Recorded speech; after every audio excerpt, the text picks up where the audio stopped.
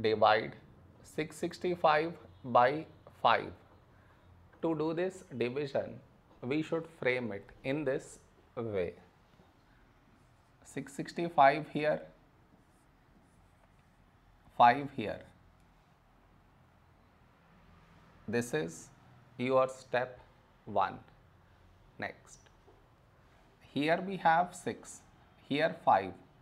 A number close to 6 in 5 table is 5 ones 5. Now we should subtract, we get 1. After this, bring down the beside number, so 6 down, so 16. A number close to 16 in 5 table is 5 3s 15. Now we subtract, we get 1. After this, bring down the beside number, so 5 down, so 15. When do we get 15? In 5 table, 5 3s 15. Now we subtract, we get 0. No more numbers to bring it down, so we stop here.